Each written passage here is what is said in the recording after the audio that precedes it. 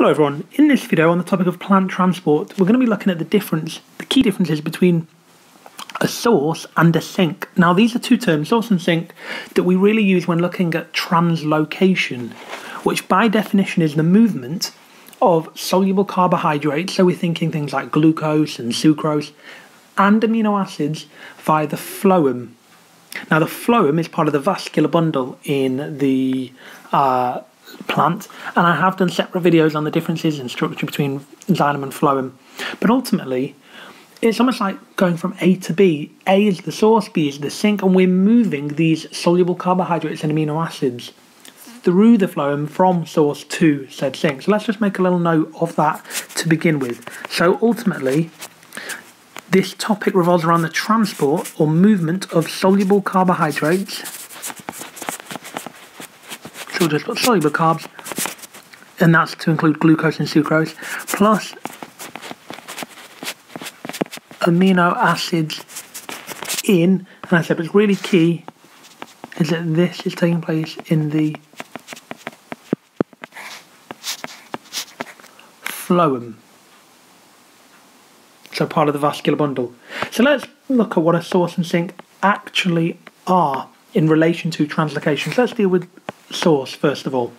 Now on the left we've got a definition of source here, a spec definition. Now there's a reason why I've put source at the top and sink kind of in the bottom right of the corner, and it's kind of misleading because some students would think that the source and sink can be really far apart, but that isn't always the case. They can actually be right next to one another. But it also helps with this video giving me a bit of space here. So source, let's take source. It is the region where the substance is produced or where it enters the plant. So let's think of some examples there. So glucose and sucrose, for example, are produced in the leaves in photosynthesis. So we're going to just shade in one particular leaf here. So let's go for this green leaf, and we're going to imagine that in this particular leaf we have produced some glucose. Let's just label that glucose. In fact, we'll put in some sucrose there as well, glucose and sucrose. So that leaf is classed as a source, so we'll label that an S here for the source. Another source could be the root hair, because nitrates enter the plant by absorption into the root hairs, and by definition the sink isn't just the region where it's produced, but where a substance can enter the plant. So maybe we've had some nitrate entering the plant by absorption into root hairs,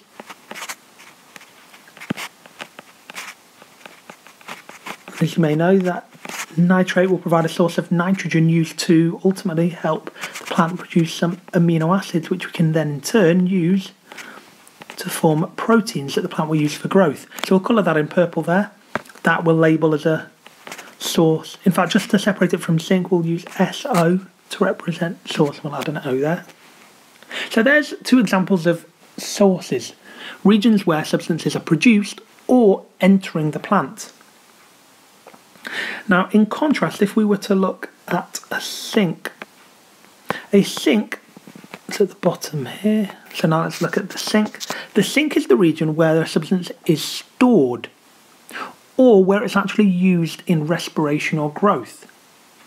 So, for example, anything that we've produced, we may want to move around the plant in the phloem and store it away as starch, which is our storage material in a plant. We might want to relocate some of that glucose and sucrose, for example, and use it in respiration in other parts of the plant and for growth. So let's think of some examples on this particular diagram again. So we've talked about sugars, glucose and sucrose being made in a leaf. Now sugars may be stored as starch in the roots or the stem. So let's take the roots. Let's highlight root, for example. Let's just colour this particular root, this orange one. This here, this root could act as a sink for these sugars. So we have labelled glucose and sucrose, and if we were to just draw a diagram, let's draw this in red, maybe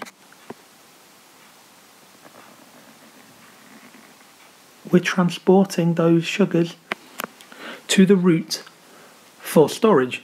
Maybe if we highlight in another colour, maybe let's go for a sort of yellow one, maybe this region here,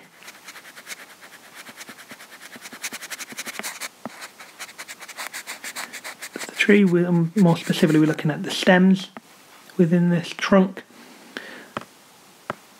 We can highlight that in red also, because maybe some of this sucrose and glucose has been stored there. So this region, once again, in the stems of the trunk, this would be classed as another sink. So you can see we've got two sources, one of the root, one of the leaf, but now we've got a sink here, a sink here. As it says in the definition, any region where a substance is going to be stored or used in growth for respiration. So let's look at that one. So we've talked about sugars being stored as starch in the root or stem, but also the products of photosynthesis, so glucose for example, can be carried to growing buds, to flowers, to leaves and to fruits for respiration. So perhaps, and if we highlight another region here, let's take another leaf for example, let's highlight this one.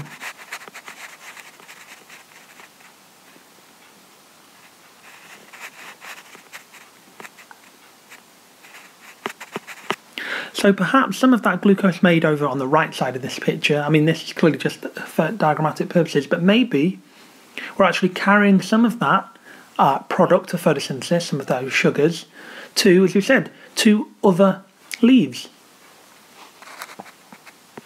So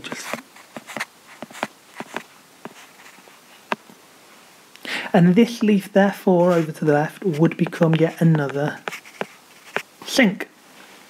So you can see there's multiple arrows that we could ultimately draw on this particular picture, because it should be clear that parts of a plant may act as a source and a sink at different times. So we've got a leaf, for example, over on the right hand side acting as a source, but at the same time we've got another leaf acting as a sink. So it all depends on what it is that we are producing, as this definition suggests, and what it is we're doing with what we're producing, or what it is that's entering the plant and where exactly that is going. Now, going back to this idea of the parts of a plant acting as a source and sink at different times, just as an example, translocation can occur from storage organs such as the root tubers to all parts of the plant. So what that means is that if we colour, say, this particular root in blue, let's say we've got some root tubers coming off this particular root. This is ultimately where we are storing some of our starch in our example. So let's just say we've stored some starch. This is yet another sink. So we can put another red arrow. Let's just say that some of this glucose and sucrose went to this root as well. We then might want to transport some of those substances to other parts of the plant. So then this sink would also become a source. So there's the key difference between a sink and a source. The source is the region where a substance is produced, or where it enters the plant, and the sink is simply the region where that substance would get stored or is ended up being used for respiration or for growth. So in this video we looked a little bit about the difference between the two in terms of plant transport. There are other videos on the vascular bundle, more specifically, also on root hairs in a bit more detail on water transport, and some A-level videos take it a little bit further about translocation and exactly how these sugars are moved in what's called the mass flow theory, or mass flow hypothesis. Okay, hope all that helps.